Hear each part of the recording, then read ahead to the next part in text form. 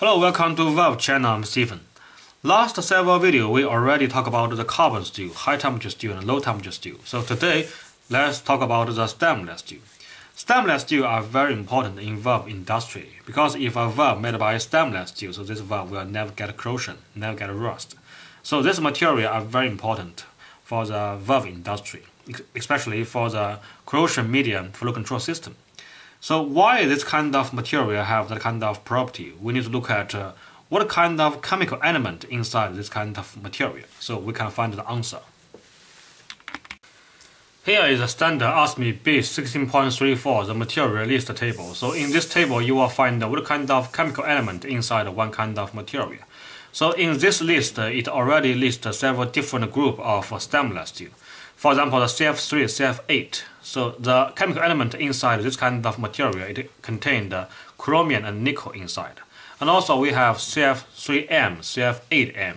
The M represent the chemical element is MO, molybdenum. So that contains the three kind of basic chemical element inside.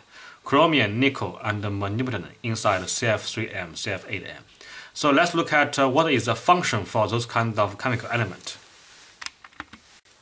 Here is the three basic chemical elements inside the stainless steel. So let's find out each chemical element's function for the steel. The first one is chromium. The symbol for chromium is Cr. The function for this kind of chemical element is chromium metal is of high value for its high corrosion resistance. So that means this kind of chemical element will make the steel will never get corrosion, never get rust. And that is the reason why all the stainless steel contain a lot of chromium inside. And the second chemical element is nickel. The symbol for nickel is Ni.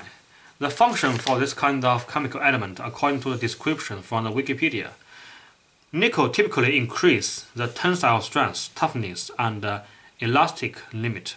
So this kind of chemical element will going to improve the stainless steel mechanical strength to make it much more stronger to make a component. So nickel and chromium have different function for the stainless steel, and also nickel and chromium is the most important chemical element inside the stainless steel.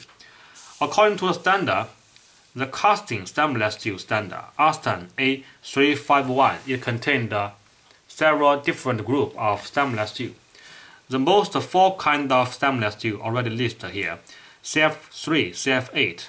So CF3 and CF8 contain a lot of chromium and nickel inside.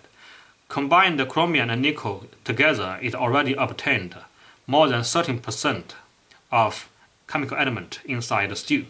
So chromium and nickel are very important for the stainless steel. And except CF3, CF8, we also have CF3M, CF8M. It contains M inside the code. M means molybdenum, so that contains more molybdenum inside. So what is this function? What is this chemical element's function? So let's look at the description here.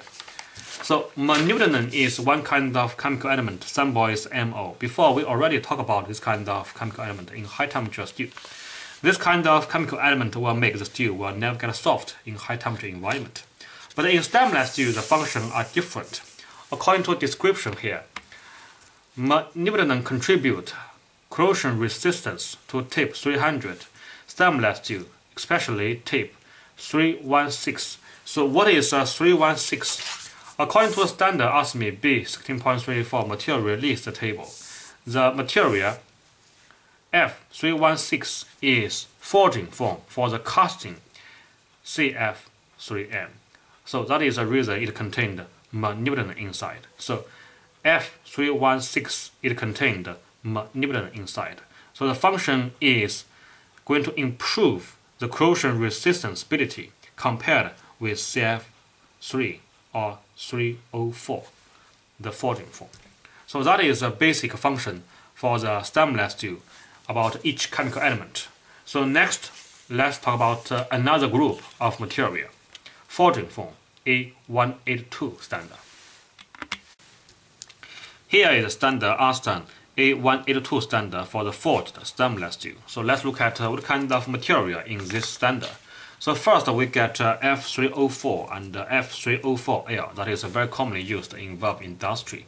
So the basic principle is the same with the casting form of stainless steel CF8 and CF3. It contains a lot of nickel and chromium inside. Combining the nickel and chromium together, it totally obtained almost 13% of chemical element inside this kind of material. So nickel and chromium are very important for the stainless steel. And except the F304 and F304L, we also have another two kinds of stainless steel for the valve industry.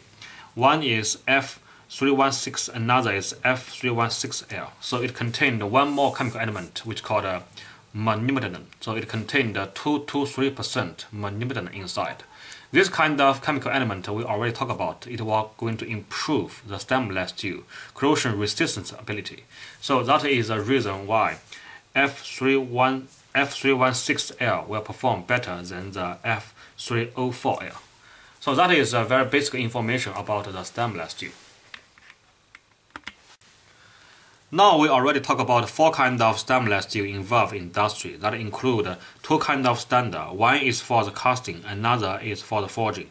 And also we understand if the material contained MO, molybdenum inside, that will perform better than another. For example, CF3M will perform better than the CF3 in the corrosion resistant ability. But the question is, if two kinds of material all contain the chemical element molybdenum inside, for example, the CF3M, CF8M, which one is better? So let's find the answer here. When we're talking about two kinds of material, which one better than another, in stainless steel group, we need to consider two kinds of things. One is corrosion resistance ability, and another is mechanical strength.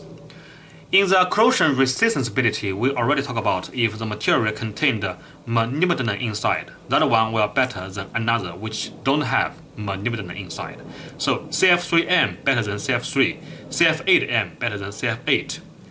But we need to compare two kinds of material also by mechanical strength, because mechanical strengths are very important for one kind of material, because we were using this kind of material to make a valve. Valve we're going to hold the pressure inside. We need to make the valve safe. So, how to compare the two kinds of material by mechanical strength? First, we need to understand what kind of chemical element will make the mechanical strength getting better. So, before we already talked about the carbon steel. Carbon steel contains carbon inside. So, carbon is the main chemical element to make the steel get a better mechanical strength. But carbon also is a problem. Carbon will make the steel getting rust and getting corrosion quickly. So compared with the stainless steel and carbon steel, you can see, for example, the most common carbon steel, WCB, it contains a lot of carbon. It contains 0.3% carbon inside. But the CF3 just contains 300% carbon inside. So that is the reason why we don't want a lot of carbon inside stainless steel, because carbon will cause the problem to make the steel getting rust, getting corrosion very quickly. But the problem is we cannot take all the carbon out of the steel, because without carbon the steel will getting very soft. Without carbon it will weak the material mechanical strength. So we still want some carbon inside the material. So if you compare with two kinds of material in stainless steel, the material have more carbon, the material will get a better mechanical strength. So that means CF8M have better mechanical strength than the CF3M. But CF3M have better corrosion resistance ability than the CF8M. So that is a very basic principle for the relationship between carbon and stainless steel. So now we already understand the CF3M, CF8M, which one better than another, and also F304L, F304, which one better than another, also is very easy to understand because L means low carbon contained, and also the F316, the L also means low carbon contained compared with F316. So that is the basic principle for the stainless steel. So that is for today. If you have any question, please leave a comment. If you like my video, please subscribe. Thank you for watching. See you next time. Bye bye.